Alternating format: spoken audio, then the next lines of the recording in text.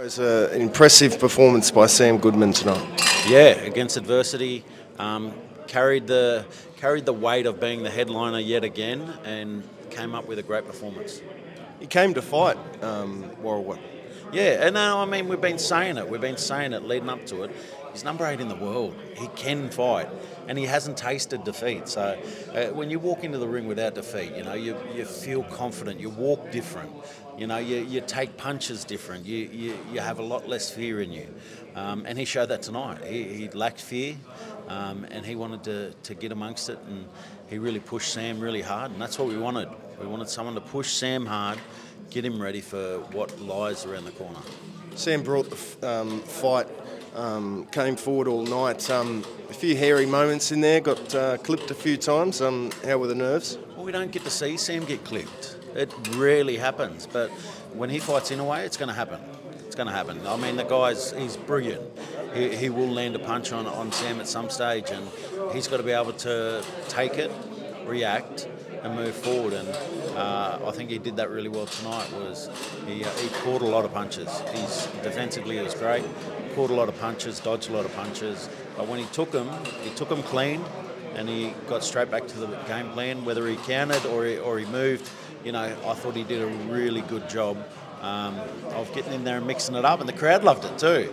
It was a different side of Sam, so the crowd really enjoyed that, and I enjoyed it too. It was nervous moments, obviously, but he did well. What happens now? Obviously, the hand injury. Will that have an impact on things moving forward? Yeah, absolutely. I mean, the plan was to get going straight away, get ready for the next fight straight away. Get straight into camp, be ready, be prepared. And now we've got to wait for the results of his scans, see how long the recovery time is. But he's not going to sit around waiting. He'll be doing absolutely everything that he can outside of that hand injury to make sure that when he's coming back, he's 100%. He's a world-class fighter, and he trains at a world-class level now too. So he knows what he's got to do, and he knows that he can't leave any stone unturned. What do you need to do to make that Inoue fight happen? We've got a bit of work to do. Well, look, all the pressure's on us, really. We've got to be able to get the fight done and get it locked away. So, Sam's fought himself into a position to be Mr. Mandatory, so that really helps with the negotiations. But we'll be talking to Mr. Honda, and hopefully we can get that fight locked away and have a date that we can announce and that we can, let everyone know that Sam's coming for undisputed. Liam Wilson, an impressive win as well. Great win. I really enjoyed the fight too.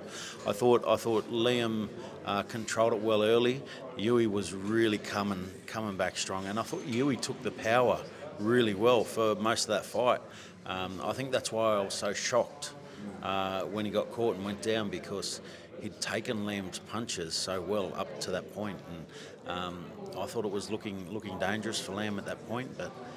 That one-punch power that changes everything. Liam Wilson possesses it, and that's why he's such an entertaining fighter. Kambosos Wilson, is that a fight that can happen? I think it's a great fight. It's a fight that should happen. That's what I think. I think Kambosos Wilson should happen. I think both these guys have fought for world titles. They've showed that they're world-class. In recent fights, they've been unsuccessful in their world title shots. So they're both looking to prove that they're still amongst the world class, amongst the elite, and I think a fight against each other, a great domestic showdown like that. The energy in the room for the Wilson Dibb fight was great, and that's two great Aussie fighters coming up against each other. Liam Wilson's got a great support base. George Kambosos has a massive support base. It'll be a huge fight here in Australia, and one that everyone will get behind. Kambosos seems to be pushing back against that fight. How do you sort of navigate that? Look, I'd push back against it too. Liam Wilson can knock people out. I wouldn't want to risk a fight against Liam Wilson. Barry Hall, Curtis Scott.